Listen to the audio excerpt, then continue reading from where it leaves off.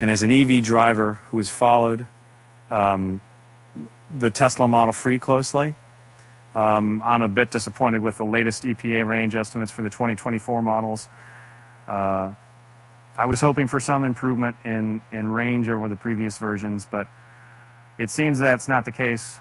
Both the standard range and long range models had the same EPA ratings as their predecessors.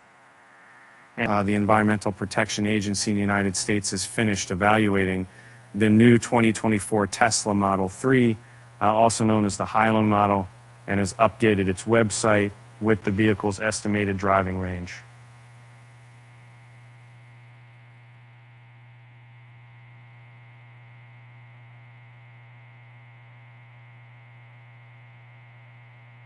The agencies evaluated the standard range, RWD, and long range, AWD, 82 kilowatt-hour variants. It has not conducted tests on the performance model, and as an analyst, I've examined the EPA ratings for both the 2024 standard range and long range models. The standard range model maintained the same impressive 272-mile rating as its predecessor in 2023.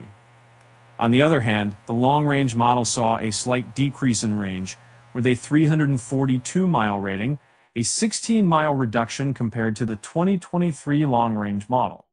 This discrepancy can be attributed to the current long-range model's lower energy efficiency, which is now rated at 130 megapixel GE versus the previous model's superior 131 megapixel GE. And the tests conducted on 2024 models, the average mileage per kilowatt hour came out to an impressive 3.9.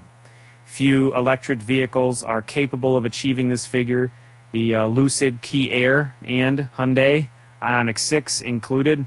The EPA conducted tests on 2 Tesla Model 3 variants, each equipped with 18-inch wheels.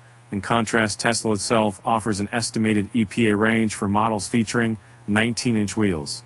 And the difference is significant. A reduction of approximately 24 miles for the rear-wheel drive model, around 9%. And about 37 miles less for the long-range all-wheel drive version, approximately 27%.